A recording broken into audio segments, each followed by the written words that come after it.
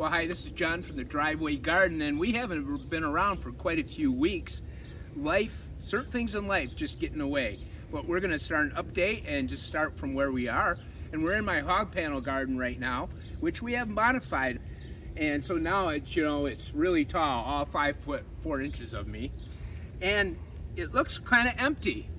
Well, past couple years I've had fantastic results in here with all the brassicas, and got the netting to keep the butterfly off for the worms that get on the brassicas, and that works beautifully. But with all the heat and moisture this year, I check this about every 3 days because I know how the watering goes in this. And so it was a 3-day period later on the 3rd day, and after a few rains through that time, it finally caught up because all of a sudden I had tremendous amount of slug damage. You can still see some in my Napa plants right here, which I planted just a few weeks ago, but they're beating it and coming out of it. And then, but on that 3rd day, it was just an explosion of aphids. The aphids were so profuse on there that the leaves started to get contorted. And then I had moles coming under all the plants, which I have worked on eliminating as well. So I had slugs and aphids and moles. I had to rip out 3/4 of my brassica, and it gets a little disappointing after all that effort. But I replanted. I got some cauliflower, some Napa, and some other cabbages, which were from a mix, so I don't know those varieties. But I did plant some of my Italian onions right here. And so I'm going to start using this space for a few other things. I got a few other brassicas going on my garage side garden, which look a little beat up, but they're growing fine. So I'm not totally out of brassicas, but this part was really disappointing. But next we're going to take a look at the garlic. Well, here we are with my chestnut red hardneck garlic. You can see the scapes were pruned off so that we didn't get seed. We ate those, they were delightful. And so we're going to harvest one, see how we're doing. This is the first year I grew garlic, so I tried it in different places.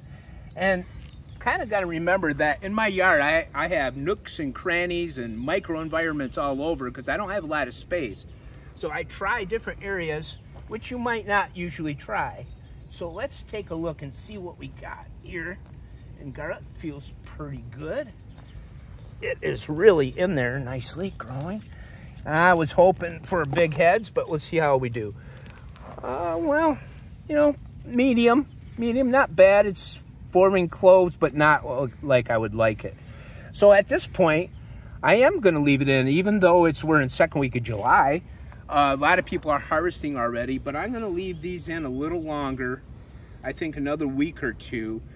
And the other thing I hear on garlic when I'm watching online is all kinds of comments of when to harvest.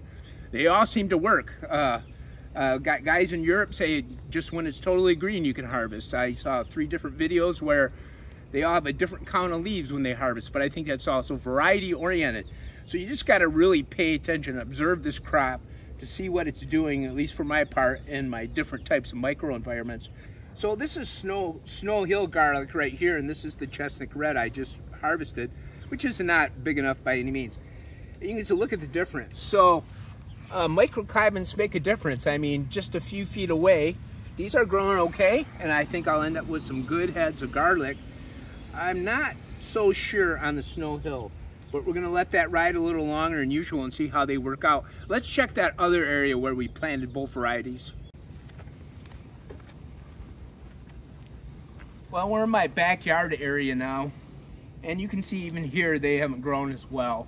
And there's a little less light here, but it gets good, bright, and dappled light. But we're going to harvest one just to see what it looks like. And let's take a look. And this is one of the Snow Hills, actually. And we know that's going to be small and not the way you want it. But we're just going to look at it so we know what's going on. Yeah. So, it's beginning. I can feel the cloves.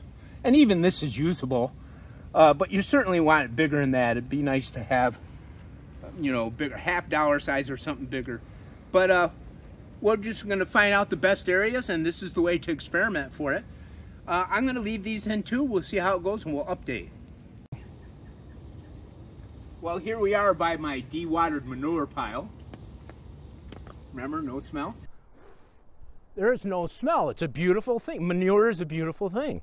So look at this pumpkin. This is one of those knucklehead pumpkins. It's called knucklehead. And I put those in my winter compost. And of course it really heats it up. So my winter compost averaged about 131 degrees through the winter. That kills all seeds, right? This is knucklehead pumpkin. It's called knucklehead. And I got them grow them in several places. And all it does is it really helps the seed. It wears it down just to help it germinate better, is what it does. It's huge. I mean, that's 20 feet long. And we got a nice one started here. And this might take over part of my lawn too. But it makes it kind of fun. So, pumpkin seeds get nicely conditioned to germinate really well and grow well in your compost pile. Knucklehead.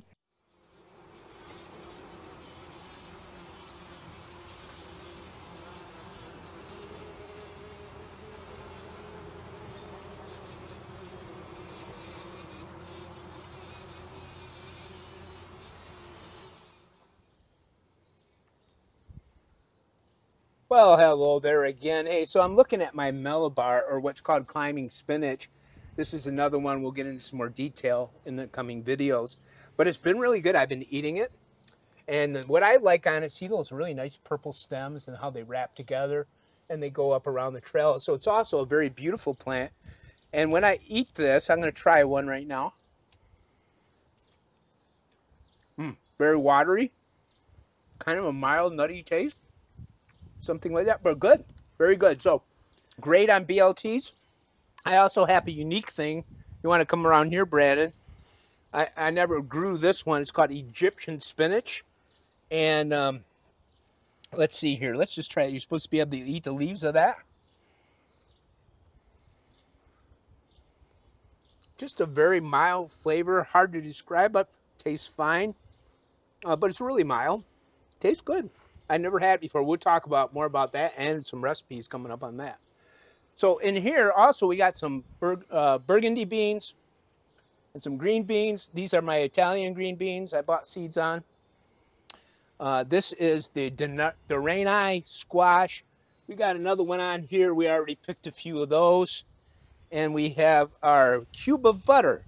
There's a nice little one back here. I don't know if you can see that, Brandon. But there's one there and a few more little ones started. Did you get it? Yep. Okay. Here we're trying something new again too called Amaranth Red Garnet. And I had a real problem with these. The slugs and pill bugs love these things, especially small. And I put them in small. I'm wondering how, a lot of times, how do you get them to grow with all these insects problem? The heat and the moisture has really accentuated the insect problem this year. I took this from Biominerals, a place where I get some other product we'll talk about in the future. But they give me, I got a bag of micronutrients, it has 75 micronutrients in it. So I took a small poundful of that along with some Espoma Garden Tone, which is a totally natural organic fertilizer. And I took both of those, blended them, and put them about a 4-inch swath around the seedlings when they're smaller. And my thinking is a lot of these insects don't like a lot of nutrition. So it definitely did slow the pill bugs and slugs down, and you can see the result. So try different things in your garden. Now what I'll get with the amaranth is this grain. You can also eat the foliage of this. Actually, there's kind of a slight sweet, bitter flavor to it. I like it. But you can eat that too. But the idea would be to get enough grain to make a loaf of bread. Well, I don't have room for that. So I'm just going to try this and see what I get out of it. And I'm going to actually try to process what grain is there. I'm going to show you one plant that's in flower next.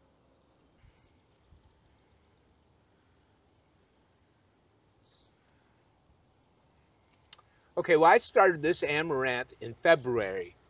And so it has a head start against the other one, so I know better how to handle it. So next year I am going to try to make an area big enough so where maybe I can make a loaf of bread or two. But even if I don't, the foliage is okay to eat. And I love it. It's a beautiful plant. So I love it just for the beauty too. So we'll try something different next year and see if we can make some bread. Oh, Jeez. Man, that really hurts. Who thinks of thorns on eggplants? Well, why would you touch it? Well, just be quiet, Brandon. Anyway, so these plants right here, this bodacious tomato from Burpee hybrid, indeterminate, eggplant fairy tale, and the pepper here, I all overwintered. Now, I started tomato from seed in February, but these I all overwintered, and I also have a Swiss chard that's in the ground there, we'll show briefly. And you can see there's good production on this little plant. I mean, you got 1, 2, 3, 4, 5 nice medium-sized peppers on this little thing, but it's not growing anymore. It's not getting any bigger. And there's actually quite a few fruits on the eggplant. So it's growing okay, and there was about 5 on here as well. And here I got about 11 tomatoes. But it's interesting how these are growing. I'll just take the tomato, for example. It set fruit. We got 11 fruits on there. But once it set this fruit, it stopped growing, and I haven't seen it flower. And it might be a reaction of the having it grown on so early. I'm not really sure on that. But in the end, I'm getting production, but it isn't worth it overwintering. I had a lot of people from church and various people asking me, so I just thought I'd prove it to them. I didn't think it would work, but you can be sure it doesn't. So these are some of the fruits on my Champion tomato, which is a hybrid indeterminate tomato plant. And there are 15 medium-sized tomatoes on there right now, and you can see they're starting to ripen. So production is great, and we've had the weather because it's been warm since early April, and sometimes even hot in late April and early May, which is highly unusual. And I didn't have to deal with one frost, so I did put things out really early. So I noticed them starting to stress in the heat. And let's take a look at this a minute, Brandon. This is the netting. I had this over them. And of course, they're starting to get too tall for it. So what I'm doing is we're going to develop a way to put it over. But this red netting does a lot of different things. Keeping it cool is the biggest thing I'm looking for. But I picked this type because it has an effect on what it does with the sun rays. That'll be in a coming video. We'll get some detail on that, and we'll show you how we constructed to put the netting over the tomatoes. So you can see our peppers are producing rather well, and most of them are doing the same kind of thing. So this has really been, well, I guess I better not point a knife at you, huh? So these smaller containers, we have some experiments going here, which we'll talk to you in the next video about. There's 3 different types of things we're doing there. Over here, these size of containers often are the size that people want to use. I have the larger containers, which I don't have to add extra fertilizers and things per se.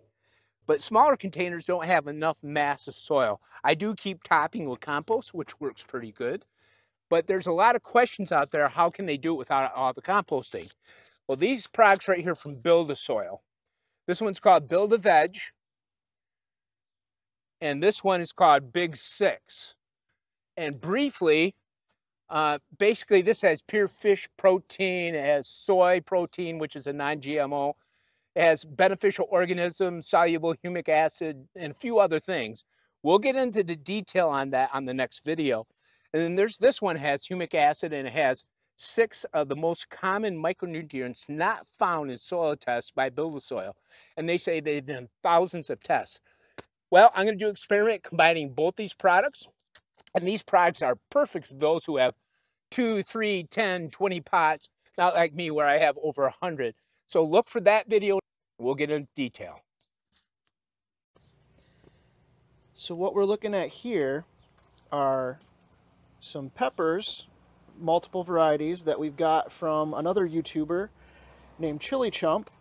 And we figured we'd try some of his seeds out this year. A number of these varieties are some that he's found, and a couple others are hybrids that he's made. But John's going to talk about what we're doing with them. Yeah, so what we did is with the Chili Chump varieties, which he names a lot of these, right, Brandon? Yeah, anytime there's a CC on the end, that's okay, so that's what it is. Chili Chump. Okay, all right, very good. So what we did here is the terracotta pots. We use this product right here called Bigfoot. And actually, Brandon, I want to get a shot of this side too. See, because it lists all those nice things at the top. So anyway, this has just one beneficial variety, and it's a beneficial fungus. But it also has the biochar, kelp, worm casting, and humic acid. all those things are great things that will get the biology going in the soil along with the biology in this. So I put this on the terracotta pots, and it's just my straight compost on the black pots. So, you know, it's July 8th. They look a lot the same at this point. This pot's a little smaller, but initially the volume is really close to what's in here. Right now, they look a lot the same. There's a few differences, and I haven't seen a lot of differences in any of the immediate growth yet. But let's see how it goes as they mature and produce, and we'll see, compare the difference with using this with my compost and just straight compost. So stay tuned. Okay, these right here are gherkin cucumbers. I started getting production on that 2 weeks ago. And then on the other side, I have Boston. Right here is one. Boston pickling. They're both pickling cukes. But the gherkin started, well, about 2.5 weeks earlier than the Boston. They were planted, germinated the same time, planted the same time. So that was really nice. I got early on from here, and I'm still getting production. And now I'm getting production from here as well. So very good varieties, gherkin and Boston pickling. So why would we pot up smaller plants into larger containers and then finally into the ground? Well, there's actually a couple aspects we can look at that. One for me is especially is that I want to keep eating this stuff. So the lettuce, the mustards, other types of things, spinach. I'll keep growing these even from early spring. Now all these are going to bolt. We know they go to flower. And a lot of what I hear is that they just don't produce after that. Well, they do produce some. And I also am very much like, here's a red mustard, very much in flower. This will come down pretty soon. But I find the flowers delightful too. So, yeah, nice mustard taste. And I'm doing this with several of my crops. And I find it delightful for salads and stuff. And of course, I have to keep germinating more seeds of spinach and mustards and so on. But I do, and I keep eating that because we know the best time to plant is probably about the first week of August. Then you don't deal with the bolting, and a lot of these types of things will overwinter at that point, which I would do as well. But in this fashion, I can start eating typically in March, harvesting spinach and different things like that through the whole summer. And then I plant some that will overwinter, and then I have it early spring and so on. So that's why I pot on in that way. Such olfactory delight and a feast for the eyes. Thank you for watching The Driveway Garden.